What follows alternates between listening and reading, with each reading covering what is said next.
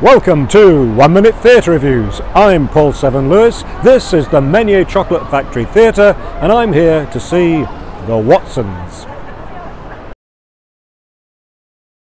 So we find ourselves looking at a dramatisation of a Jane Austen novel. So far so good, but this is an unfinished novel and at a certain point they run out of plot and the author who's trying to complete this novel appears on the stage and interacts with the characters, but the characters want to take over and do it their way, and it leads to a lot of fun, it has to be said, a lot of fun indeed, but also very interesting discourse about artistic creation, about characters, and us all really being characters or creations of a sort. In the end, very enjoyable evening, and I give it 4 stars. That was my 1 minute review. Keep watching for more of my thoughts on The Watsons by Laura Wade at the Menier Chocolate Factory Theatre. The Watsons starts as a fairly conventional adaptation of a Jane Austen story with a lovely white set by Ben Stones. Emma needs a husband, and the question is, which of the 3 contenders will she end up hitched to? Will she marry for love or for money?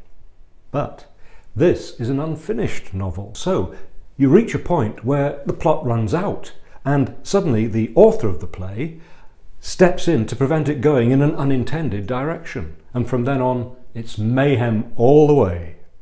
At first it's a conversation between the playwright Laura, played by Louise Ford, with a wonderful combination of determination and exasperation, and the lead character Emma, who's played by Grace Moloney and totally believable as a typically intelligent, witty Jane Austen heroine, who in this case takes the opportunity to metaphorically rip off her stays. Soon, all the other characters are involved. Laura has a clear idea of how the story should develop, but these are not her characters, they're Jane Austen's, and they have their own ideas. And so we enter into an exploration of the creative process. Well, many authors have talked about how characters take on a life of their own, begin to dictate the plot, and this happens in front of our eyes. It's quite mind-blowing as we enter into questions of free will, like God's creations, or in this case those of a godlike author, or in fact any of us. There's always this question of how much we are in charge of our destinies and how much our character seals our fate. And then when the characters take charge, anarchy reigns and people behave out of character, or perhaps how they would behave without the restraints of society's rules, or in this case the society created by the author. It's partly an argument about whether you should conform or be true to yourself. But when they put it to a vote, there's also a cheeky Brexit type question of whether people should have a say when they don't have all the information. There are so many layers to this play, and it touches on so many aspects of artistic creation and of women's experience. And of course, the author, even though she's called Laura, is a character herself created by the actual playwright Laura Wade. And it is a triumph for Laura Wade, especially coming after her brilliant Home I'm Darling. Directed by her husband Samuel West with a lightness of touch, this production makes the most of every opportunity for humour.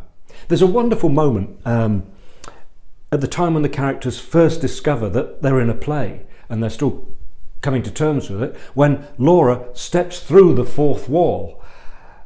As one, they gasp and sway backwards. You also realise that the significance of the white set is probably that the author hasn't filled in the details. There was the odd moment when I felt the author's examination of her own situation went on a bit too long, but this is a clever, funny, exhilarating play, and I give The Watsons 4 stars. I hope you've enjoyed watching this review of The Watsons, and if you want to be the first to hear about my next review, please subscribe on YouTube to 1 Minute Theatre Reviews. And you can read my reviews at my website, oneminutetheatrereviews.co.uk. Thank you for watching.